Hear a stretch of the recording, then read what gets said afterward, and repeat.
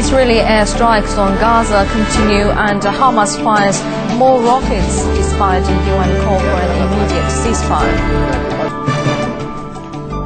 Hello and welcome to News Hour on CCTV International. I'm Li Dongning in Beijing. Israel continued to pound the Gaza Strip from the air on Friday as Hamas fired more rockets into southern Israel.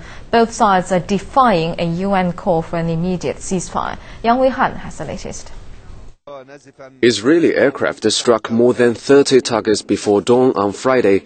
There were also constant explosions after first light.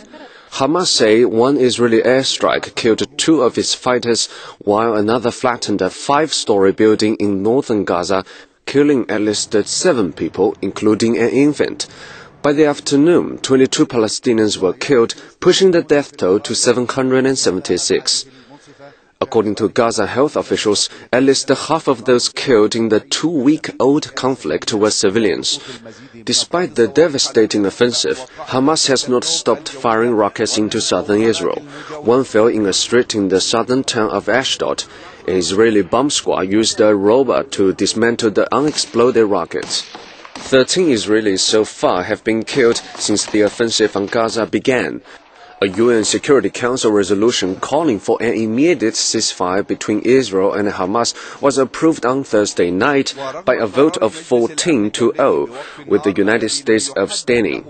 However, the Israeli government says the military campaign in the Gaza Strip will continue.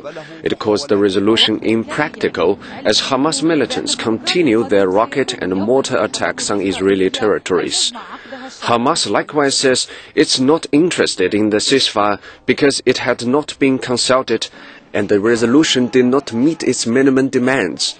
Meanwhile, Palestinians protesting against the attacks on Gaza clashed with the Israeli security forces throughout the West Bank on Friday. Yang Weihan, CCTV. And UN officials say they will resume suspended humanitarian aid operations in Gaza as soon as practical. And they made the announcement on Friday based on assurances from the Israeli Ministry of Defense that aid workers would be better protected. The Israeli military has said they deeply regretted the incidents that led the UN to suspend aid deliveries in the Gaza Strip on Thursday. The UN received credible assurances that the security of UN personnel, installations and humanitarian operations would be fully respected, including undertakings of improved liaison and more effective internal coordination within the IDF. On this basis, UN staff movements suspended yesterday will resume as soon as possible. All we want on the operational side is that we can rely on the information that is provided and that we will not have our security compromised due to poor coordination or breakdowns in communication. There is enough risk here as it is a combat zone. Well, the 4-year term of Palestinian President Mahmoud Abbas is set to expire on Friday.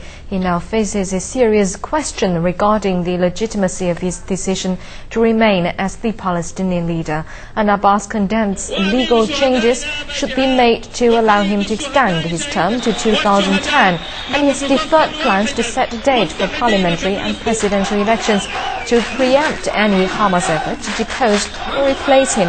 The Israeli onslaught on Hamas-controlled Gaza has temporarily eclipsed the dispute between Abbas' Fatah faction and the Hamas movement over whether he must quit now. But once a ceasefire is in place, he will ask Hamas to renew reconciliation talks.